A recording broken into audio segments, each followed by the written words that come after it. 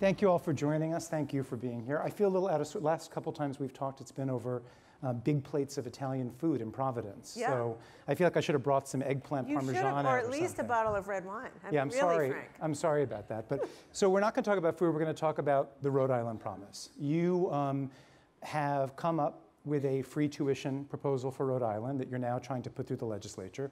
For people who aren't totally up to speed on that, can you give us the short version of what that proposal is and how it differs in key ways from, say, what Bernie Sanders was proposing and what Governor Andrew Cuomo has proposed? Yes, I'm happy to. And it's wonderful to be here with you and great to be with you, Frank. So the proposal is called Rhode Island Promise. I proposed it this year. It is a last dollar scholarship to provide 2 years of tuition-free college for every Rhode Island high school graduate at one of our institutions of public higher ed. So in Rhode Island, New Yorkers here will find this hard to believe. We have one community college. You're already laughing. We have one community college called the Community College of Rhode Island. We have our land-grant research university, URI, and then we have a 4-year degree granting institution, RIC, Rhode Island College. So what we've said is, if you're eligible for in-state tuition, you're a Rhode Island resident, you apply for all your financial aid and receive what you're eligible for. You have to go full-time. We'll either pick up your 2-year associate's degree at the community college or the last 2 years of a 4-year degree. Mm-hmm. And that's a little bit of a twist. It's an idea, in fact, that came from our college presidents because they said, look, plenty of students start, the problem isn't starting, it's finishing. Right. So provide, or as my kids say, they can get the chocolate after they eat the broccoli and chicken. So the second 2 years are on us. You got to get yourself through the first 2 years. As I understand the New York program, some of the key differences, obviously it's 2 years, not 4. It's that second 2 years. Probably the biggest difference is the proposal as I've presented is not means tested. Right. And you know, we can argue about that. We can talk about that. Well, why did you decide to go down that fork in the road? So I feel this is, it's like a public education. When I was a kid, and when you were a kid, not that long ago. Oh, long ago. No, not that long ago. There was no full-day kindergarten. It really didn't exist. There was no full-day K. There was no public pre-K. Now we know that that is part of an essential education, and we provide that. I feel the same way is 99% of good jobs that are being created, that have been created in this country since the recession require a degree past high school. And so how can you say, in order to get a good job, you need a degree past high school, but oh, by the way, it's unaffordable? So I think those 2 years ought to be, as a matter of right, part of our public education promise to every kid in Rhode Island. The other difference between our program and what I know about Excelsior is we don't require a residency requirement post-graduation. Yes, and New York does, yeah. And New York does. Yeah. Why did we do that? As I said before, I think this is an essential education to get a job. The other reason is, having run a government for 2.5 years now, it's really hard to execute well. And so I wanted the simplest, easiest to administer, easiest to implement program, so we got it right. And the way we're proposing this, the colleges provide the scholarship, and we don't have to be tracking people down and spending money on a bureaucracy to track people down to figure out if they are going to stay in Rhode Island. Just to push back for a second, though. Yes. It means that if tomorrow's Donald Trump, and I ask the question this way because there's a new law in America, you can't let 10 minutes go by without saying Donald Trump's name. If tomorrow's Donald Trump raised tomorrow's Ivanka in Rhode Island, she would be able to go to college there 2 years for free, even with all that money. Is that right? Yes, in the same way that she could go to any one of our public high schools. And by the way, it wouldn't be the worst thing if we had more, I'm not wading into the Trump situation. I'm just saying. I was going to say the worst, it wouldn't be the worst to have many more sorry. Donald Trumps in the future. Point of it is. I thought you were a Democrat. You want, now, you said we weren't going to be political. Oh, no, sorry. See, now you're violating the rules. Point being, it is a good thing. You know, I sent my kids to public school. It is a good thing to have all kinds of people of all kinds of economic spectrums at our public institutions. And so, yes. Now, let me also tell you the reality, because I ran the numbers on this. We thought about means testing it, and if, the legislature may require that in order to get it passed, because there's a budgetary reality, and I'm practical, and I appreciate that. There are actually very, very, very few students who come from upper income who go to one of our institutions of public education. So you have to realize that. Here's the reality. Let's say your mom's a school teacher and your dad is a firefighter, or you have a double nurse family. You are solidly making 6 figures. Let's say you together make $125,000 a year. That is middle class. That is not poor. And let's say you have 2 or 3 kids. College is out of reach. And those kids need and deserve an education to get a good job. So that's the other reason I didn't want to means test it. I didn't want to leave behind the average Rhode Island family. You got some titters in the audience when you mentioned that you have all of 3 public colleges or universities in Rhode Island.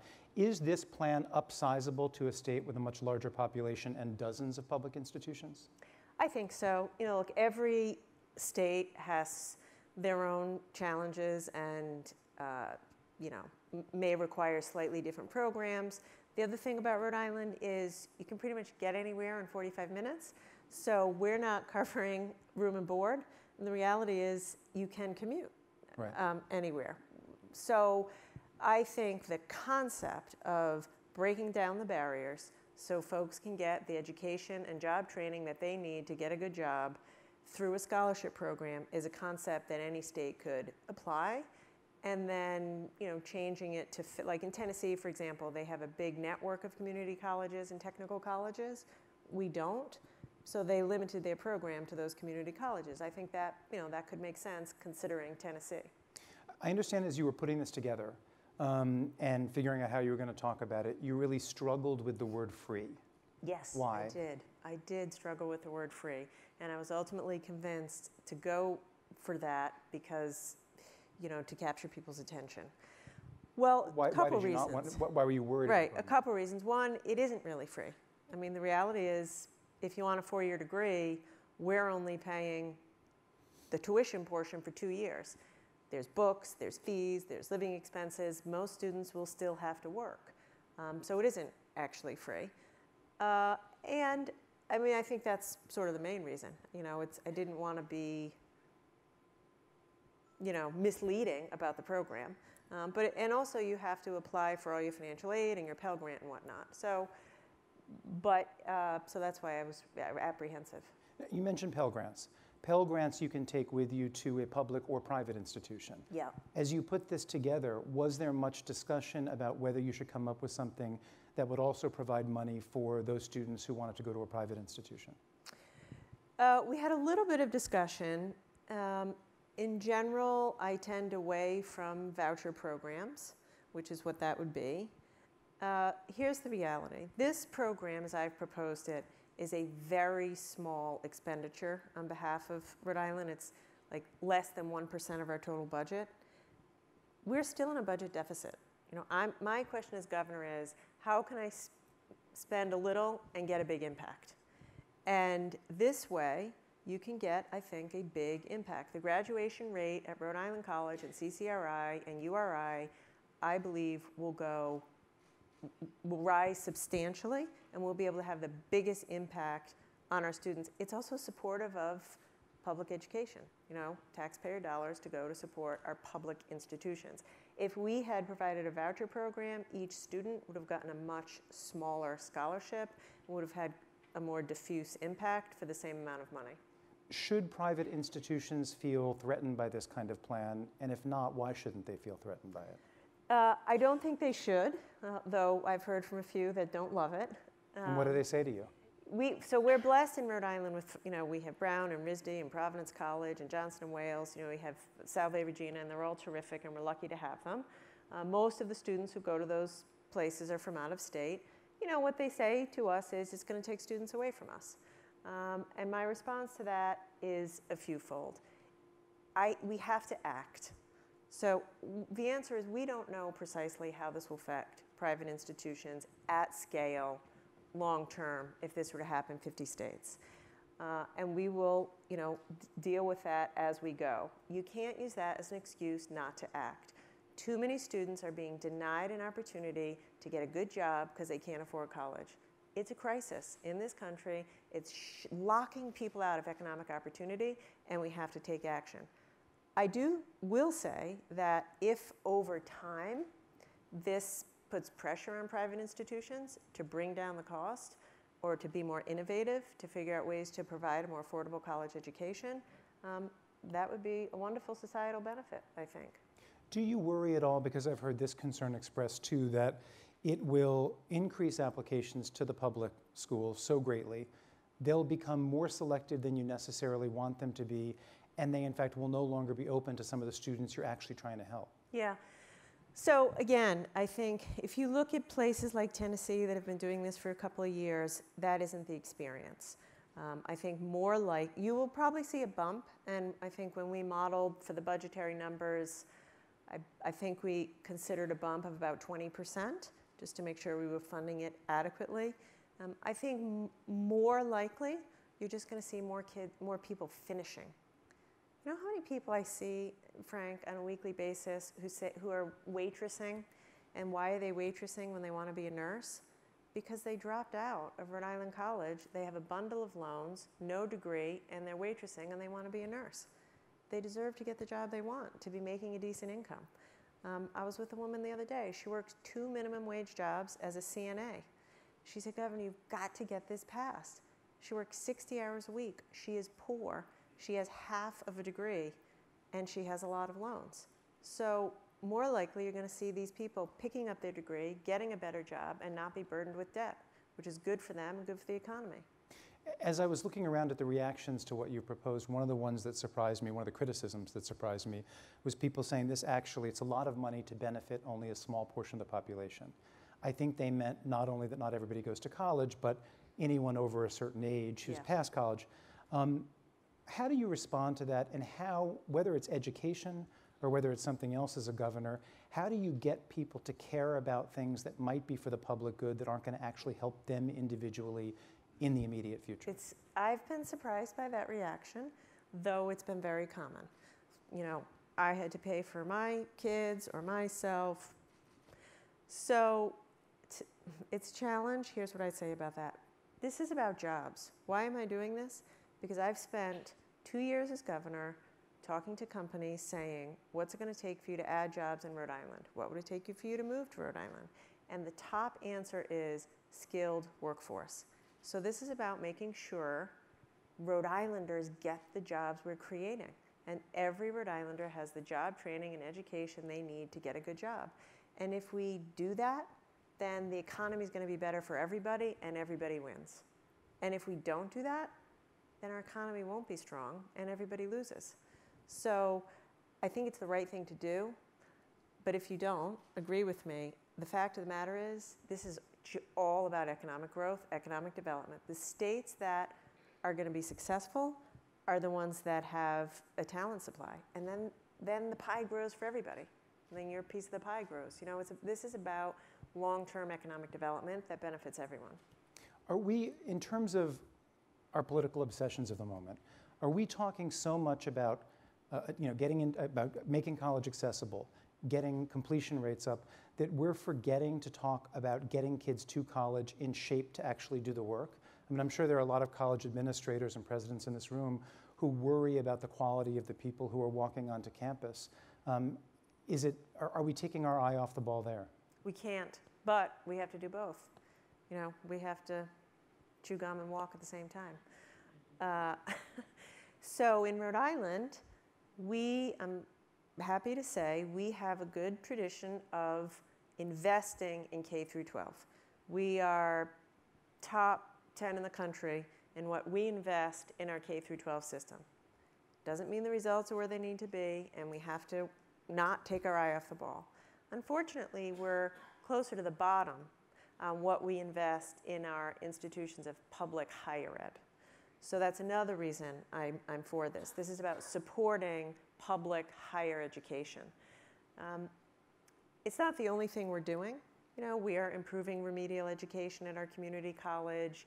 We are, you know, improving the way we teach in high schools. So, not to go into all the details, you have to do both. But I don't think we have the luxury of saying, well, we're just going to work on K through 12 until that's perfect, and then we're going to focus on higher ed. Because the economy is changing too fast. This is about making sure our young people are ready for jobs and ready for the jobs of the future and the economy of the future. I mean, look we know people are worried about their economic stability. There's a good reason for that. That's not irrational. If you don't have some degree past high school, your economic prospects aren't very good. And so I think we gotta face that reality and help folks get the skills they need to get jobs. Because it's part of this larger national debate, your free tuition proposal has gotten the lion's share of media attention.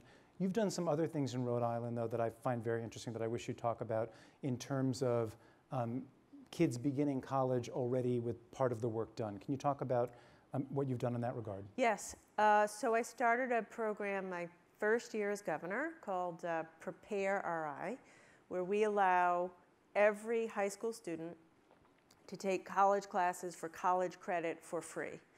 And this, I think... At a public institution. At a public high school, I'm sorry, at public high schools.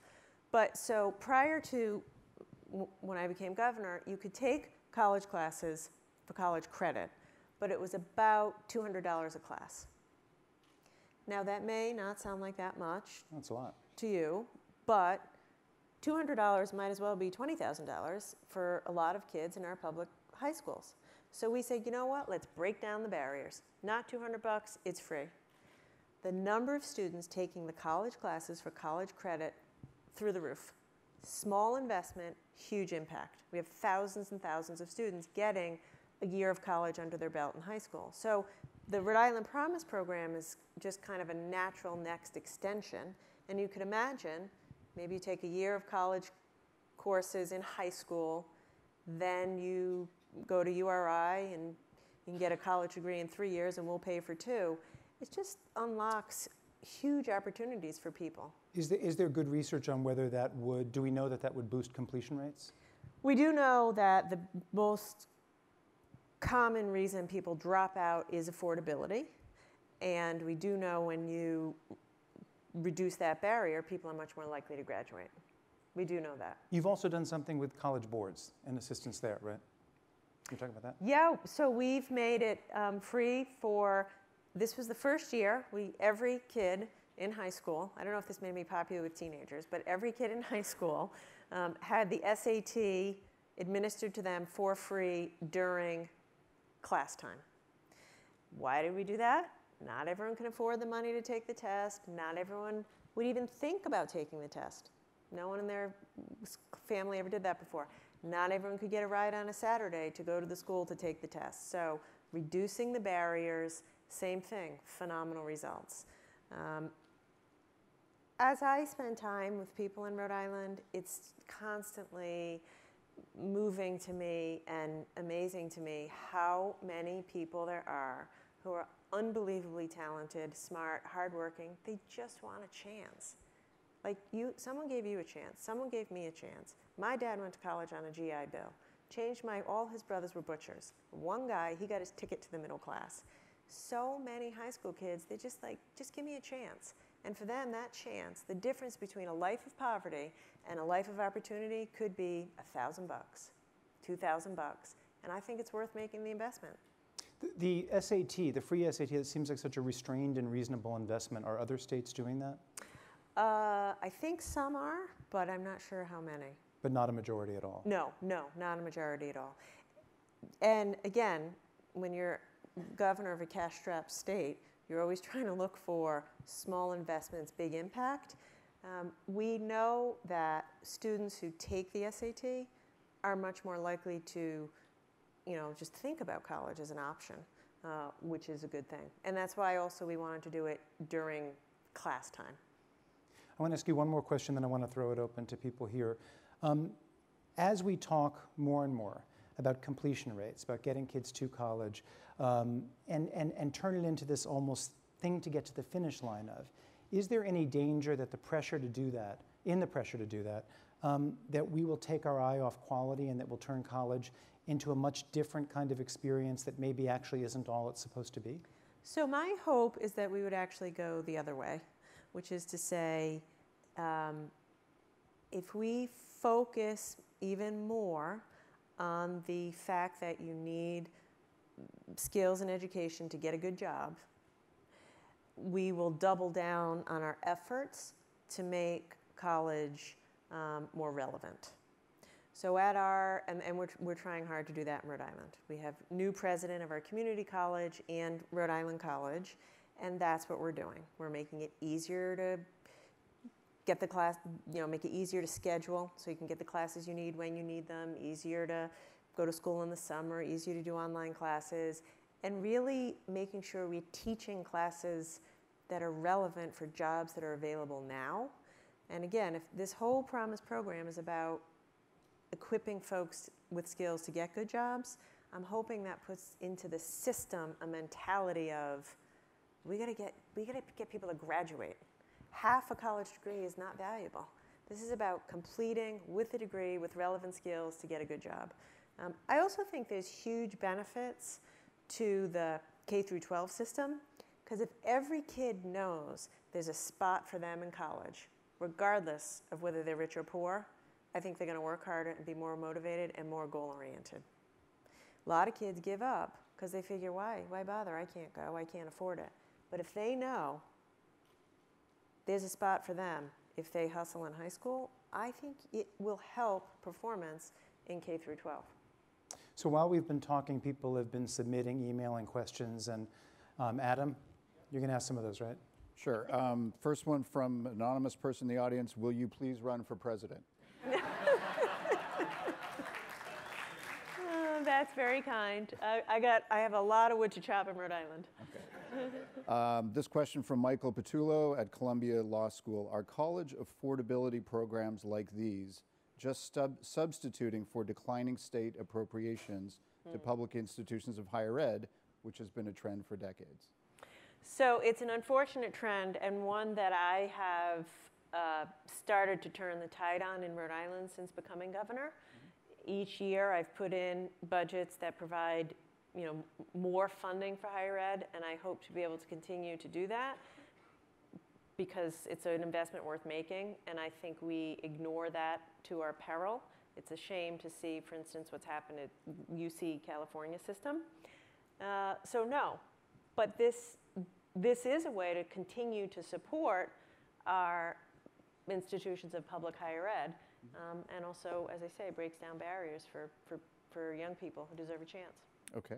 This question from Douglas Harrison at University of Maryland. Given the large number of adult learners whose pathway through higher ed typically does not include a full-time college experience, why limit free college to full-time students? Yes, that is a terrific question. And the answer is you have to start somewhere, but we need to do a lot more to help adult learners, and I will continue to work on that.